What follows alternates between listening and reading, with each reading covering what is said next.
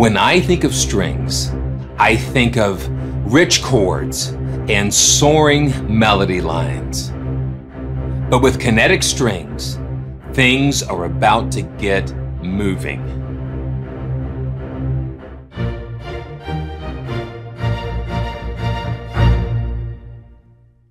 Okay, we're back, and this is Simeon from PraiseTracks.com, and Kirk Hunter is no stranger to string libraries, but kinetic strings is a little different.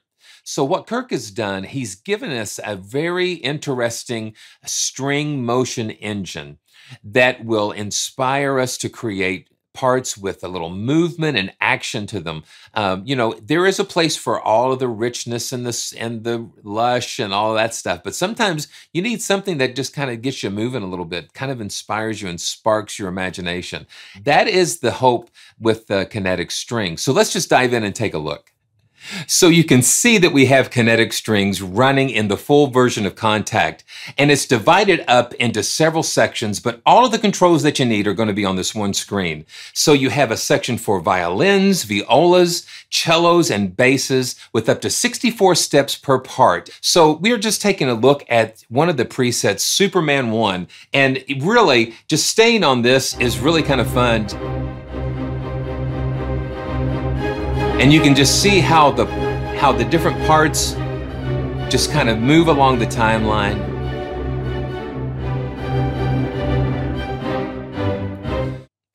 Okay, so let's take a look at another one of the presets, and let's go to In America.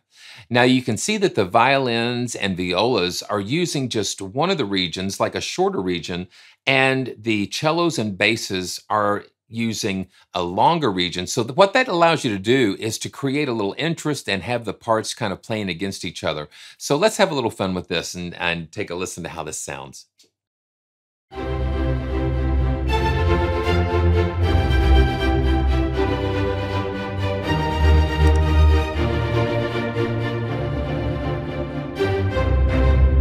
And you can just hear those wonderful.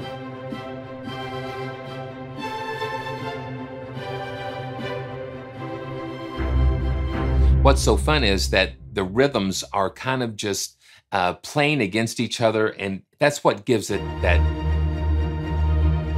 really nice feel. Now, when you're using it in your DAW, we've not been recording any of this, but the ideal thing is to record what you're playing in your DAW so you can layer this, use it as a foundation, and just kind of add some more parts. And we're gonna do some experiments with that too as well.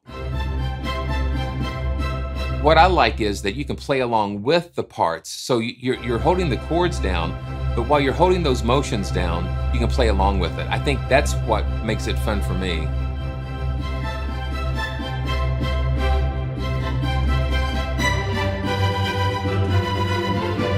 And you can see you have Spiccato, Marcato, and Pizzicato. This is definitely tailored for short parts, short violin parts.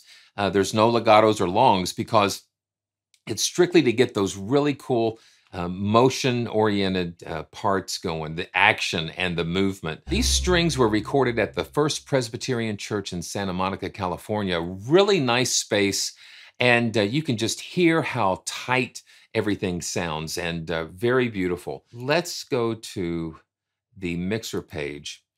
You've got controls over each section. Let's go ahead and select another. Let's do Superhero 1. Now this is a shorter little ostinato type of thing. And we can control the mix. Yeah, there's the cellos and the basses. And let's just very clean, very nice. You've got EQ over here.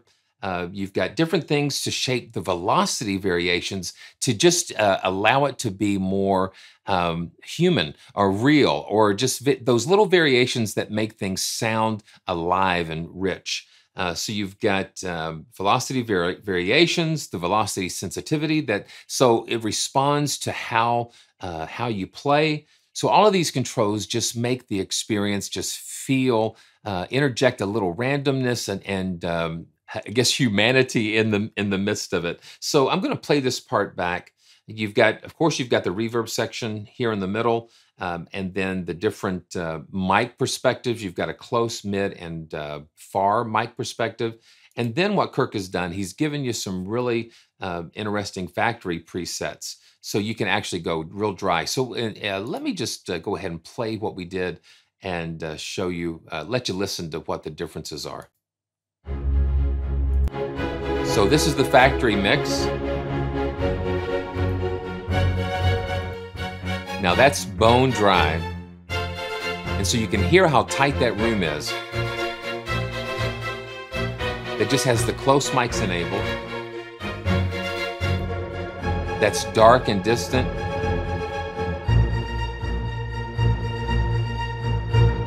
So that just had the far mics enabled. And let's go ahead and listen to that again. And let's go back to the factory mix.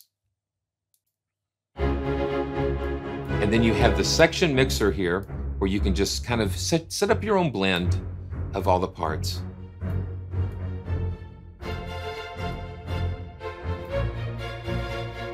Yeah. Yeah, so that's really cool. So it just gives you a lot of flexibility with the sounds here.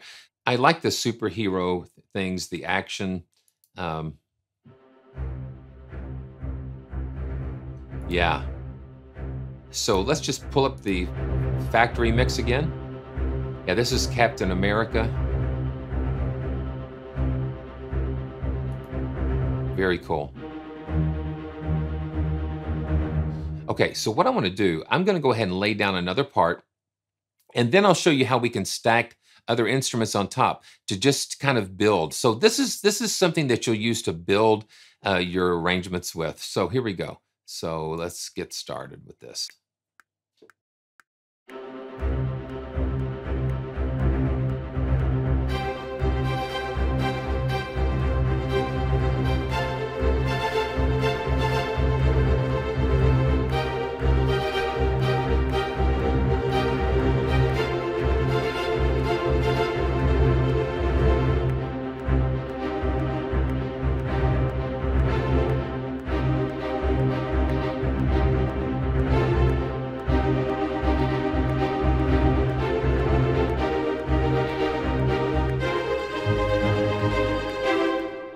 So I'm going to stop that. And I went ahead and loaded up a couple of instances of the virtuoso ensembles, also by Kirk. Kirk put this out. And the virtuoso ensembles is just a really fast way to have a lot of really good sounding sections here. So let's go ahead and add a layer of horns. And hopefully I can remember what I just played here. Yeah.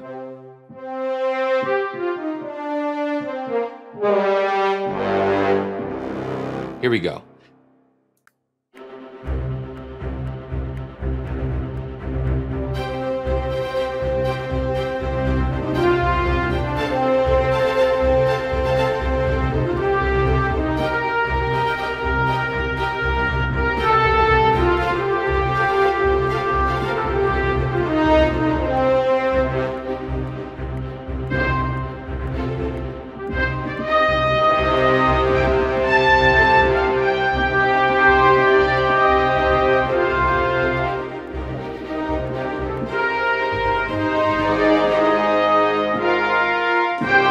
Yeah, so you get the idea.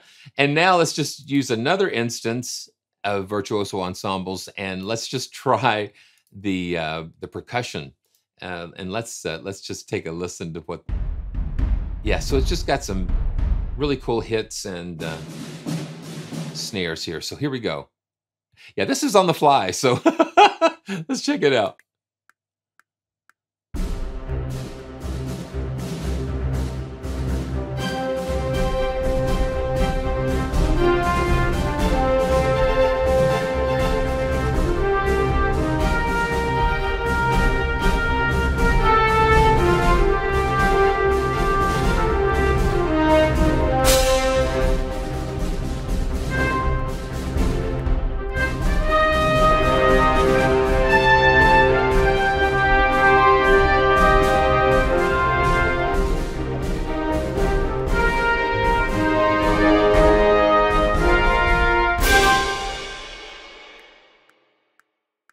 Yeah.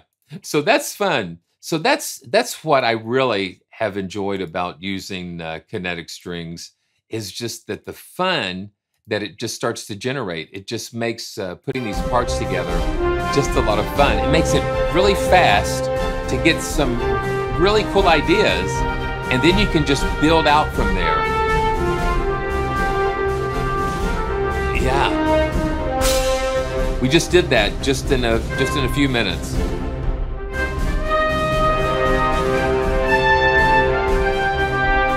So there's a feature of kinetic strings that's really exciting. So you can take the generated parts, and let's say that you wanted to use that with another string library. Well, you can with kinetic strings, and let me show you how you can do that. So here we are with what we just did, and what I want to do, what you can do is that as we play the MIDI part, as we play the part that we just recorded, we're going to click on this icon here, this little MIDI icon. So here we go. I'm going to click on that icon, and it says it's waiting for note input. And let me go ahead and start the track. And you can see that it lights up. So now it's actually recording and capturing the parts and the chords that I played in.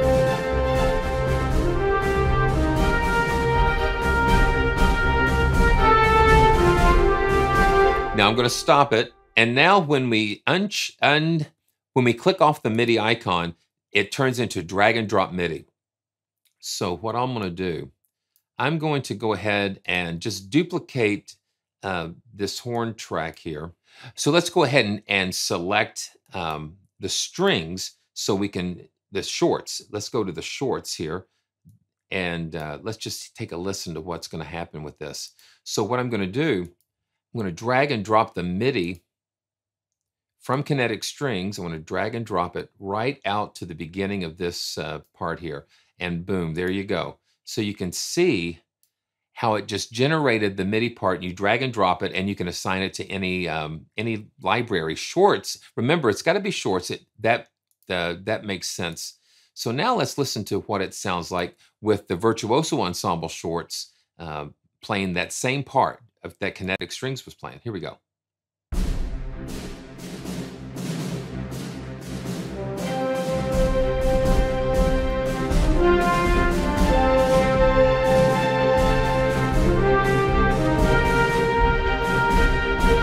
Yeah. Now let's just solo, let's just mute the other parts here, the horns, and so you can just hear the virtuoso ensembles by itself.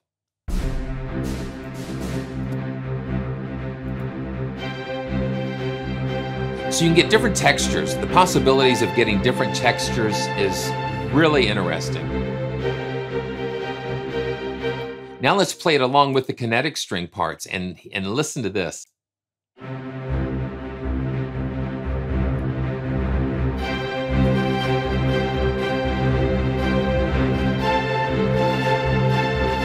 So the possibilities, really, he's given you so much that you can do with this.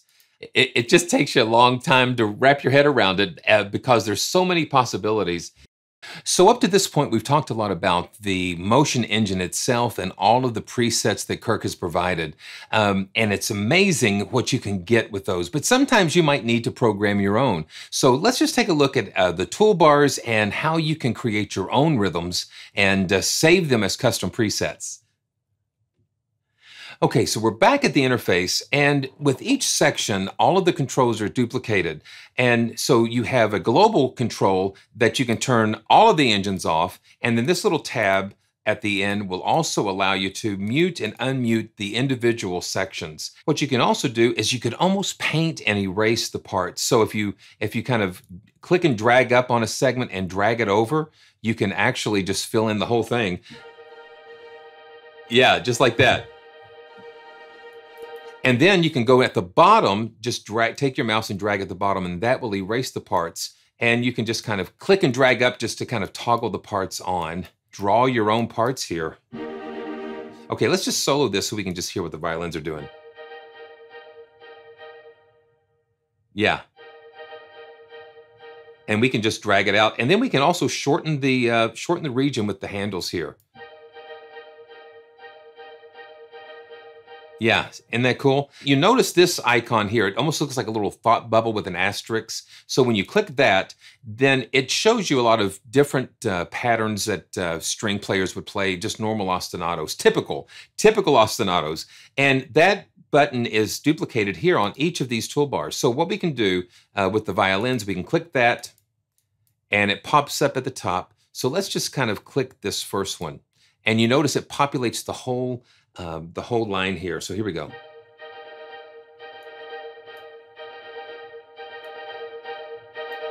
Yeah, and let's choose another one. We can go that. And so what you can do then, you can go in and customize it. You can just kind of make it your own, and you can do that with each part. You can also do it globally with all 4 parts by doing the same thing. You can click the little thought bubble with the asterisks and watch what happens. I'm just going to do the quarter note, triplet, and 8th note, and see it populates all of the parts. So now,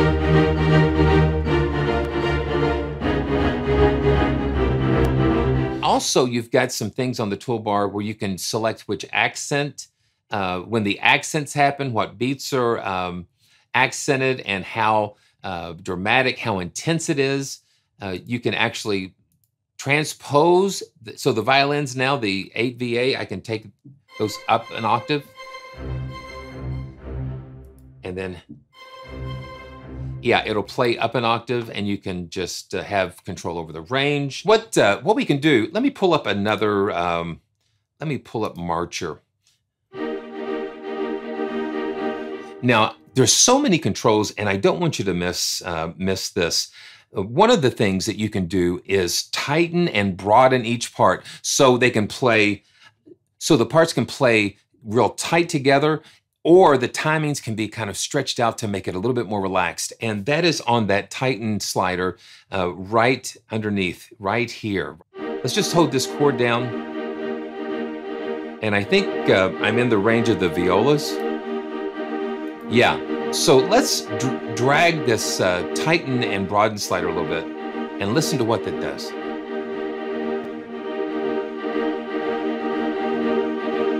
You hear that? And then we can go back and make it tight again.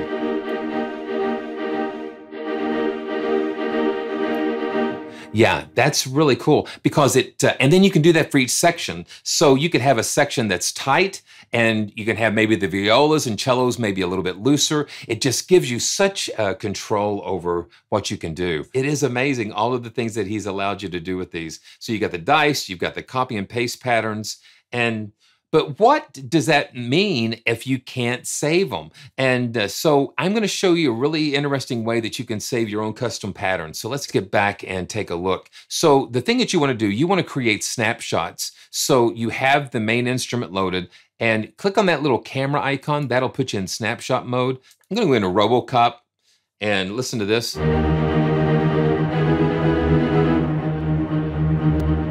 So I want the basses to do something else, little something different. So I'm going to just draw a couple of things in here.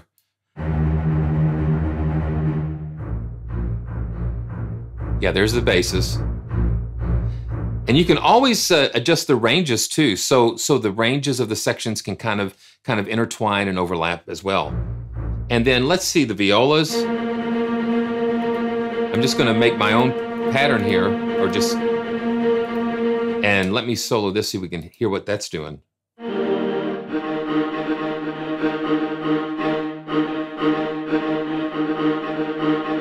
Okay, and I want to save that. So to save a snapshot, you have to click on the little camera icon, and then this will allow you to save your customizations. You hit the disk icon, and let's give it a name. And I like to give it a name similar to the pattern that I've got loaded, the global pattern. And that way it kind of helps me to keep organized a little bit. And buddy, that's a full-time job. So I'm going to call this RoboCop 1. And we can save or save as, and there we go. And then we can drop down, and you can see I've got some other snapshots saved, which is really cool. It's a cool way to customize it. The core patterns are not going to be renamed. When you're doing this, make sure you give it a name that's going to make sense to you when you want to come back to it. That's Kinetic Strings. It's just really something. It's like falling down like a rabbit hole of motion, and you've got so many cool different presets that you can mess with. This is Pirates. You know, it just fuels the imagination. It fuels creativity. And Kirk has gone overboard to give us a lot of these in-depth, flexible tools to take kinetic strings and really make it your own, which I think is great. So again, this is Simeon from PraiseTracks.com, and get your strings moving. And we'll see you next time.